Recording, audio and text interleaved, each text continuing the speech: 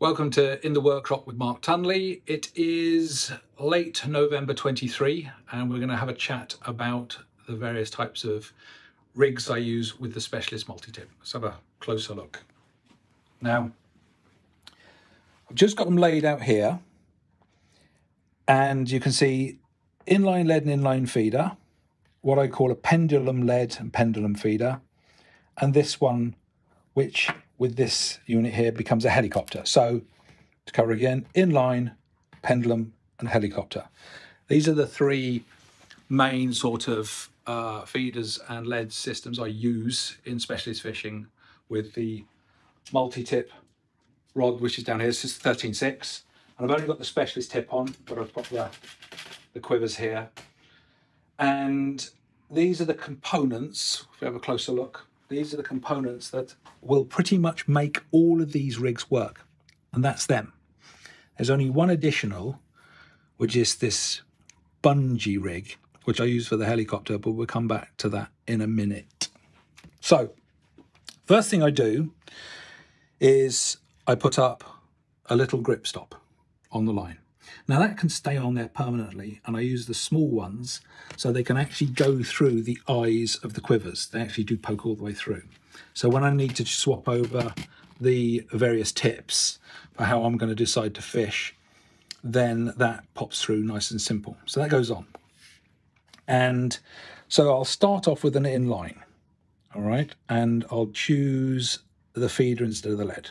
Okay, now, first thing I'm going to do is take one of these two swivels, beads, one of these two beads, and find the hole and pop it on. Okay, done. Then the inline. Now the beautiful thing about this system with these components is all of them, just depending on where you fit them on the line, work with all the various setups. So that's on there. Let's just squeeze, pop that towel rubber back on. Okay. A bead at the front.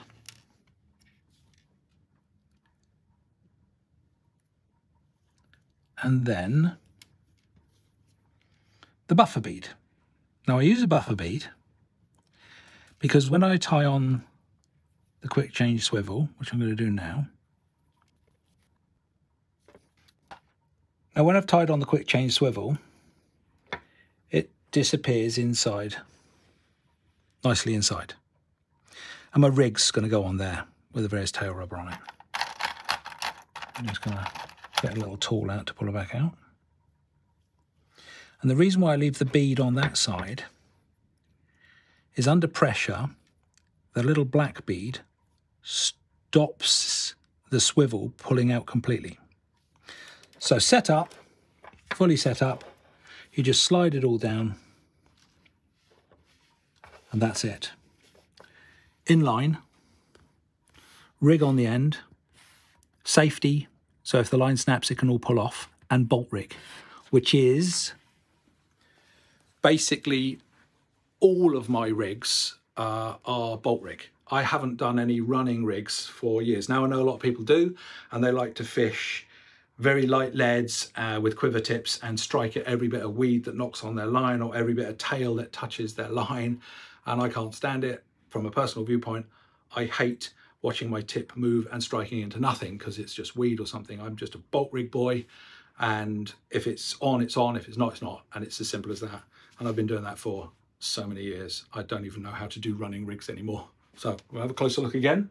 Bolt rigs all the way for Tunley.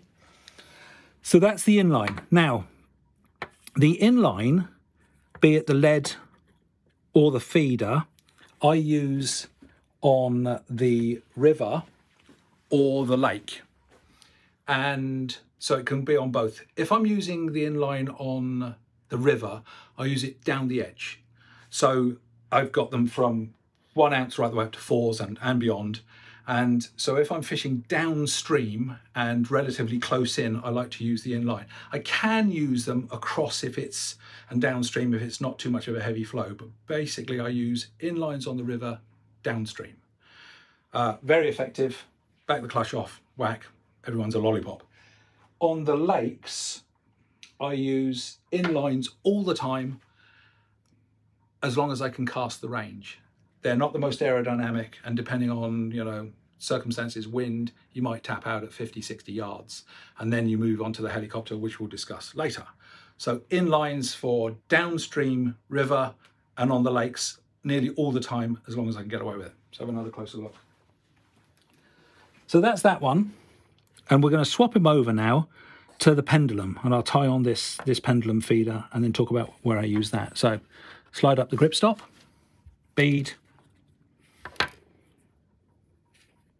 going to take off the swivel. Sorry, not a swivel, it's a quick change swivel. And that's what I use to hook on my rig and then cover it with a little sleeve. So components off.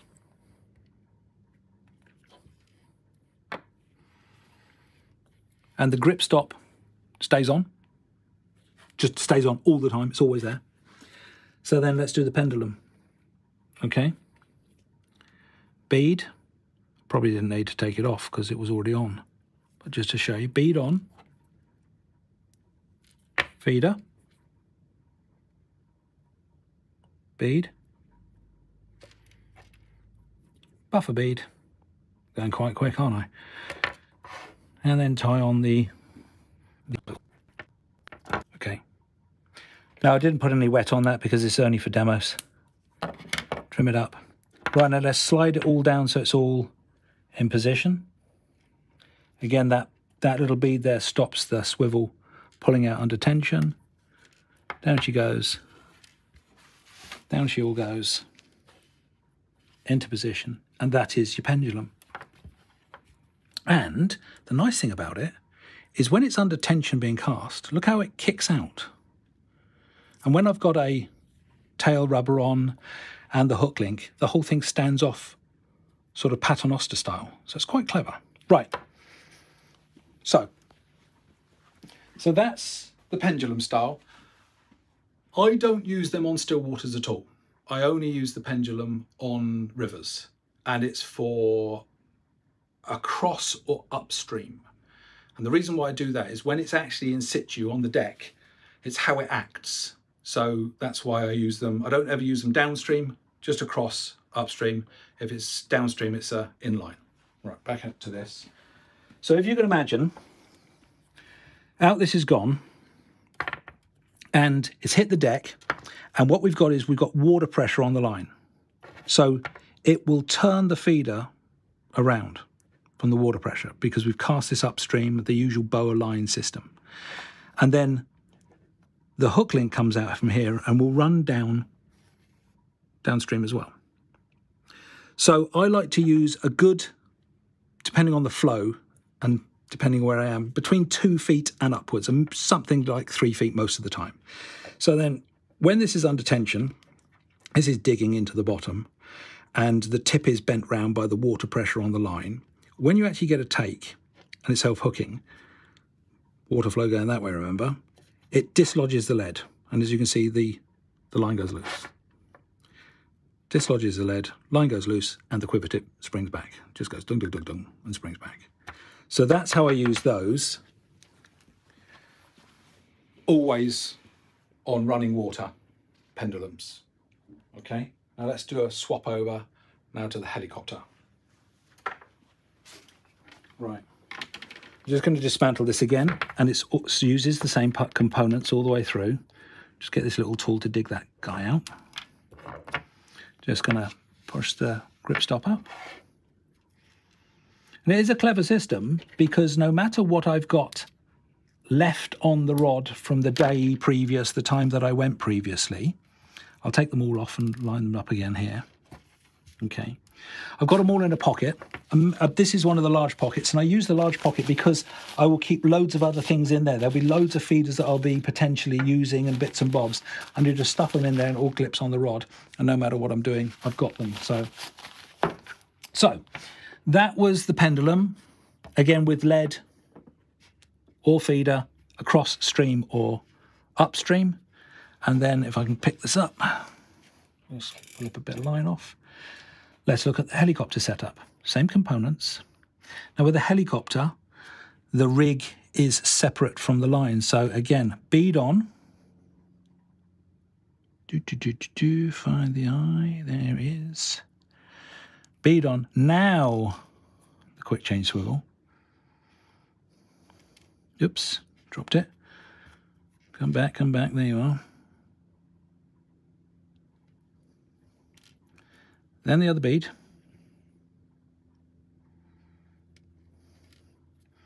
Then the buffer bead. And then this is the only additional piece that you need, that I need in any case. And these are those bungees that I make up with power gum, as it used to be called, bungee rigs, a normal swivel, blah, blah, blah. And then tie that on. And let's slide that down. So the whole lot gets slid down. Okay. That's the helicopter part, with my tail rubber and rig on, those short 4-inch lake jobs.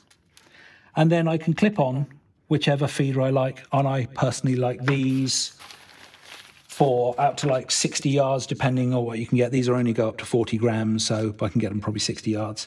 But these ones, this is a 2-ouncer, the Windows XL size Preston Innovation jobs. They'll go bloody miles. It's just like casting a 2-ounce lead. So I clip that on. Come on. Here you go. And that is, let's get rid of those. And that's the helicopter setup. Okay. You can see there's the bungee part. That is there for shock absorbing head shakes. So when you've actually got fish on here, if you come up to me, if you've actually got fish on here and shaking away, you're playing the fish, you've got this pendulum helicopter rig hanging underneath, and I like to have a little bit of that. So if there's a direct head shake, it cushions it, just works superbly, reduces the chances of them being able to throw a hook or hook pull. So that's it. Back down here and have a look. So that is the only additional part that's needed on the helicopter, and I use those exclusively on still waters at range. When the inline feeder has run out of juice and I can't get it any further, then I use these bad boys to go to maximum range. It's my least favourite because of the awkward, and I use like a 4-inch hook link so it can't get tangled up. And it's my least favourite because of the angle at which it's playing the fish and this thing's hanging underneath. I love an inline because the inline can slide all the way up the line when playing the fish, and it's just, that's how I do it. So basically, those are the components.